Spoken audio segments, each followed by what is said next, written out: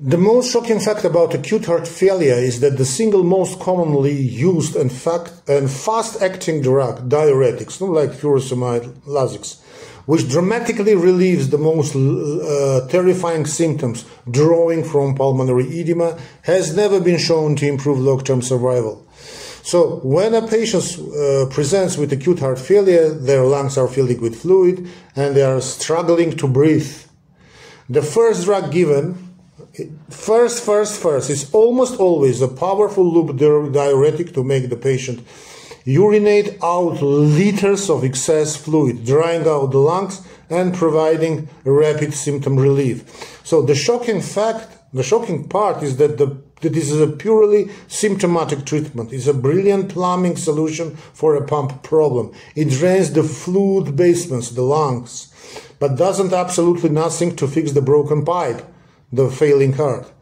Furthermore, if used too aggressively, diuretics can be harmful. By excessively depleting the body's fluid volume, they can decrease cardiac output and worsen blood flow to vital organs, can cause acute kidney injuries, cardiorenal syndrome, activate the dangerous neurohormonal systems like the renin-angiotensin-aldosterone system that worsen the long-term prognosis of heart failure. So it's a palliative emergency drug. Yes, the most powerful tool in the emergency room for acute heart failure is essentially palliative care for the lungs. It makes the patients feel better, of course, but doesn't fix the underlying life-threatening problem. So it changes the goal of treatment.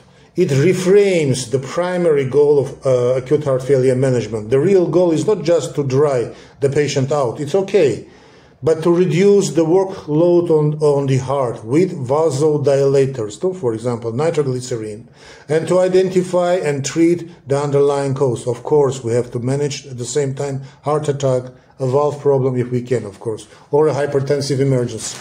Okay? So it's a medical paradox. So the drug that provides the most dramatic and immediate relief is not the one that saves lives in the long run. The drugs that do save lives, like beta blockers, AC inhibitors, are often started later, once the patient is out of problem, out of acute heart failure, and patient principle is stable. We cannot prescribe beta blockers, of course, in acute heart failure. You understand that? I answered your question? Great.